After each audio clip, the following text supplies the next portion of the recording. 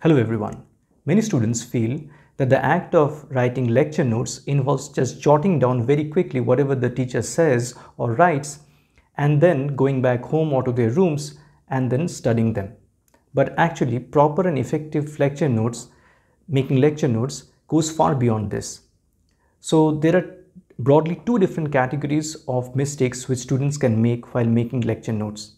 Some of these are during the lectures and some of these are after the lectures. And please do not think that I'm going to discuss the obvious thing regarding the after the lectures thing, like you are not studying from the lectures. So it's not going to be so obvious and boring. So let me come to it. So first of all, the category of mistakes that you can make during lectures. So the first and one of the biggest mistakes, probably the biggest mistake which a student can make, is not to understand what type of lecture notes to make in what kind of lectures, because there are different kinds of lectures and the type of lecture notes that you need to make depends on that type of lecture content.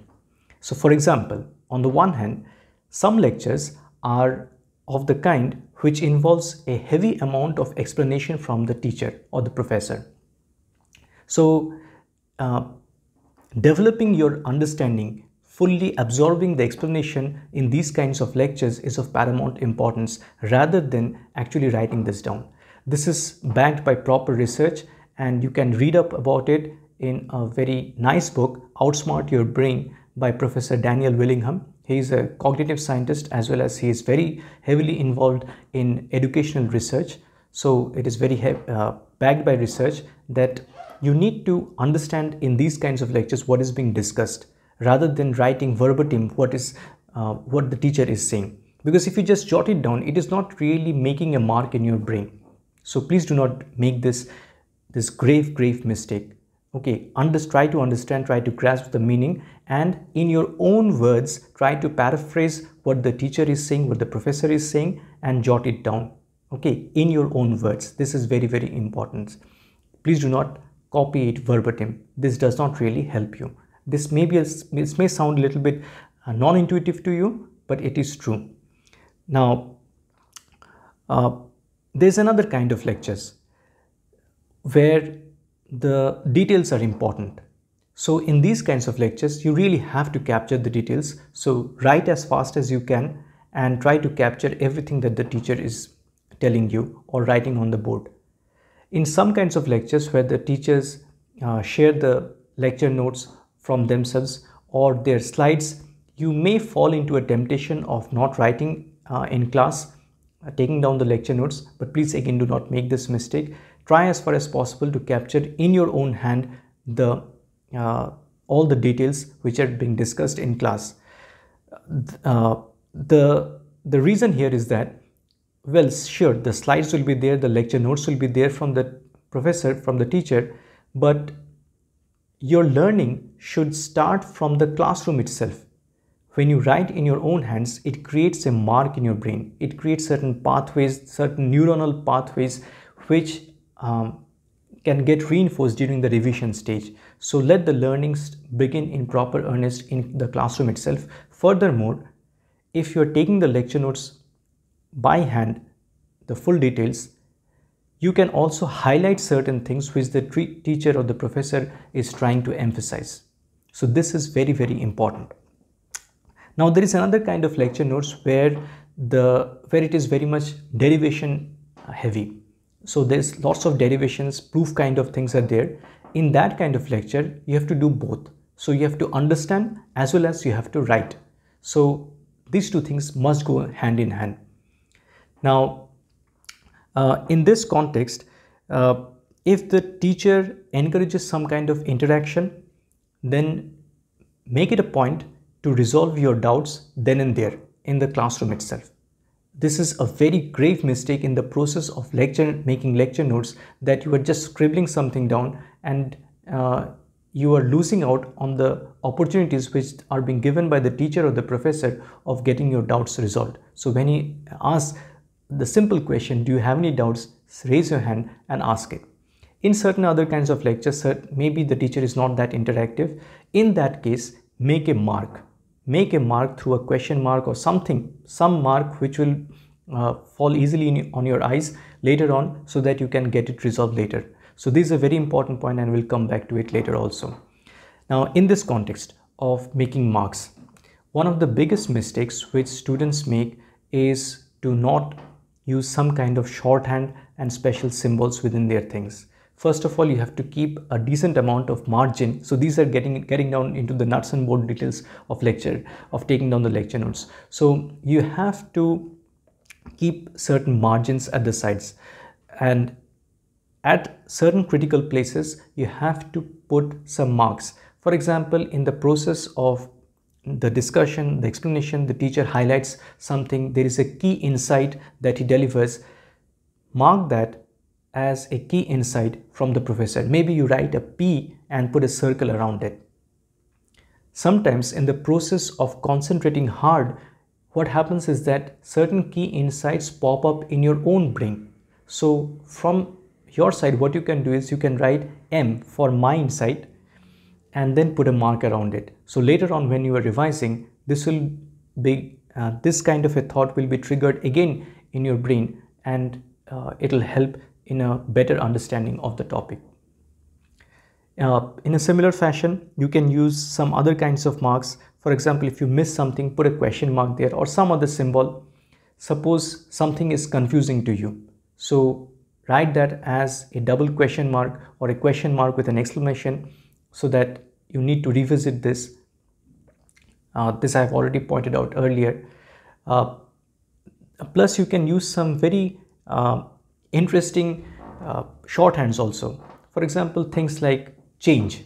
Suppose you are in the midst of writing furiously at a furious pace and you don't have time to write down all the words. You do not actually have to write down the words. You can condense the things, use proper abbreviations and jot down in a clever way. For example, the word change, you don't have to write C-H-A-N-G. You can write something like a delta, because delta denotes change. Next, you can write something like for increase, magnify. For these kinds of things, you can use an up arrow symbol. For decrease, you can use a down arrow symbol. For things like it leads to or it implies right, and use a right arrow symbol or an implies sign. So these are the small things which you can develop. This system you can develop on your own, which is something unique to you. This is not the official shorthand, the Pitman shorthand which people use. It's not that. It is your own shorthand, your own symbol of abbreviations and symbols. Follow this uniformly across your different lectures, and as you grow older, this will be so much ingrained in your brain that you don't even have to think about it using them. Now, regarding leaving a decent amount of margin. So when you are revising your notes later on, leaving the margins at the sides will allow you to make some notes in those margins. So if you leave a sufficient gap, you'll have the space to write down those notes for later on. Now, regarding recordings, lecture recordings, many of you feel that if the lecture recordings are available, why should I even bother taking the notes? But this is the biggest mistake, okay, in the sense that this is the biggest lie that you tell yourself, that I will watch the lectures later on. What happens is that you will probably watch the lectures later on, but you are probably going to binge watch them. So binge watching lectures doesn't really help you. You have to space out the things. If you really want to understand something in an effective fashion and which gets ingrained in your brain in a long-term fashion, then you have to space it out. And remember that suppose you are actually learning something from a YouTube video, and maybe you're going through some kind of an NPTEL lecture, or maybe you're going through your JEE preparation from some YouTube teachers. So in that case also, it becomes especially important that you take notes. You have the luxury of pausing the video and taking down notes. Do that, okay? Try to pretend as if the teacher is in front of you and have the extra added luxury of pausing the thing and taking down the notes properly. So remember that if you have to revise by coming back to the video lectures and you have to watch the video lecture again, this is a huge tax on your time. This is a huge investment of time. Watching the video lectures once is taxing enough. Just remember that, just think about doing it all over again. So if you have to revise it by going through it all over again, even if at maybe 1.5x speed or 1.75x speed, it is still taxing. So take down your notes, it will be much faster that way. All right, so this was mostly about the things, the mistakes that you make during lectures. What about after lectures? So as I said, regarding after lectures, I'm not going to say that the biggest mistake that you are going to make, that students make, is not studying them, although that is a big mistake, but I'm not going to discuss that. So this is something else. What I want to discuss here is that after you have made the lectures and before you actually start studying them and preparing them for exams, preparing from them for your exams, there is an intermediate step, and that intermediate step is where you look over your notes and you reorganize them. What I mean by that?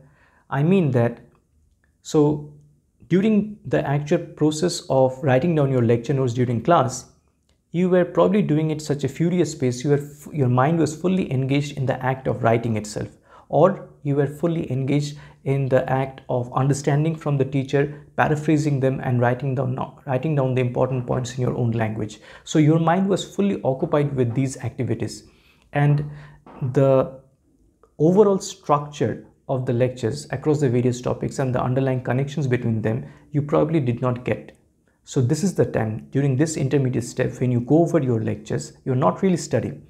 Okay, you're not actually memorizing anything or not actually solving the problems, but you are just going through the overall structure and trying to get a sense of the underlying connections. This is a very, very important intermediate step, and you may feel that you are not really studying. What are you even doing? Your brain can actually cheat you into thinking that you're not really doing anything useful, but you are actually doing something very, very useful. And this is not just in terms of gaining a deeper understanding of what you have written down, which is definitely so, but also getting a sense of these kinds of underlying connections across the different topics and getting a sense of the overall structure. It can help you to actually memorize the things which you have written. So when you have a kind of understanding of the overall thing, not as disparate topics, but as a connected whole, as a cohesive whole, it definitely helps you in understanding as well as in memorizing them. And what does it entail? What do you have to actually do? The mechanics of it. So you have to sit down, open up your notes, just glance through them in a very relaxed fashion, and then what you have to do is to create some kind of a tree structure. Like this topic is connected with that topic, make boxes around them or put circles around them and connect them through arrows, through curved arrows or whatever fancies you.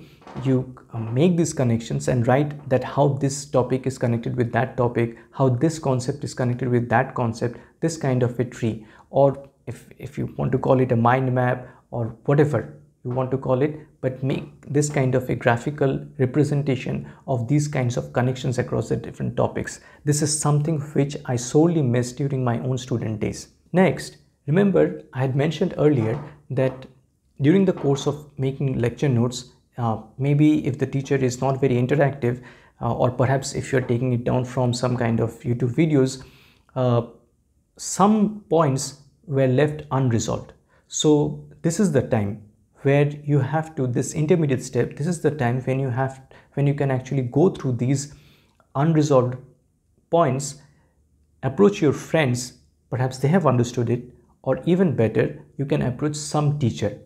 Of course, in the case of YouTube videos, you cannot do that, but in an actual lecture video where you have an actual instructor to approach, you can actually approach them. But mind you, always approach them not with some generic questions. Okay, I have not understood the concept of something like Newton's second law, or I have not understood the concept of trusses. Not like that. Okay, it has to be more focused than that. What exactly have you tried and what exactly is your doubt? Okay, so try to approach your instructor in that fashion, with focused, be prepared with focused questions. This is my advice to you. Finally, don't waste your time trying to beautify your notes. Many students have this habit of really rewriting their notes all throughout, using different colored ink, putting nice graphical representations, beautiful connections, all these kinds of things. I mean, if it really gives you pleasure, go for it. There are certainly worse ways of wasting your time, but in all likelihood, you are not going to get benefited from these kinds of exercise. Rather, you should remember that your lecture notes should be a very, very functional, a very usable compilation of the key insights, the explanations and the understandings which the teacher has provided to you, as well as very, very importantly, the insights which you have gathered yourself. And I have to add this as an engineering professor myself, that when you are in the process of solving problems, there are definitely going to be some extra key insights which will pop into your mind, and you have to not note it back in your lecture notes. So when you embed them in your lecture notes later on when you are revising them, those are the key points which will get imprinted in your mind, and it will be really, really helpful for your preparation. Finally, if you do all of these things, whatever I've discussed here, I am sure that it will help you to not only be well prepared for your examination, but it will actually help you in understanding and learning the concepts of the various topics in such a fashion that you will not forget them in a long, long time. So that will be your genuine preparation towards gaining proper expertise. Okay, so with that, I'll end this video. If you have any comments, some extra tips that you want to share with others, please do write and help others. So thank you very much. All the very best.